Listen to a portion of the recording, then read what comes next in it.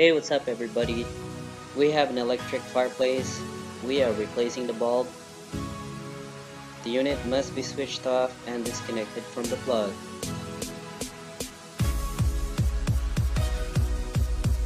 This is the back of the unit.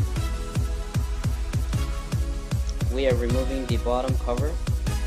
There are 10 screws to this cover.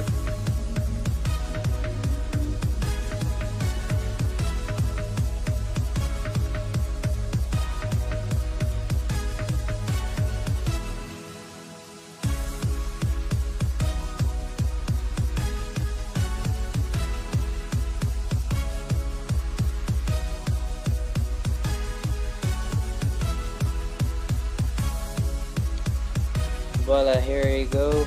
There's the bulb. I previously removed the other one. Now I'm going to show you guys how to remove this one. There is a retaining spring you must remove first. You basically hold the bulb, pull it out of the bulb, and there's a retaining spring. Now it's probably better if you remove that retaining spring before installing it with a bulb. That's the retaining spring. I will show you guys later. I picked up some set of bulb from Rona, very cheap, $5 for the set. Turn it in clockwise, make sure it's not very tight. Now, like I said earlier, remove that retaining spring. Make sure you put it on the bulb first and onto that hole with the retaining spring holder. Now let's try it on. Plug the unit. Boom, it works.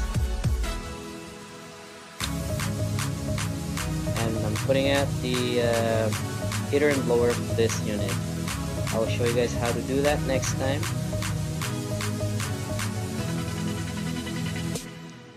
Cover's back. Thanks for watching.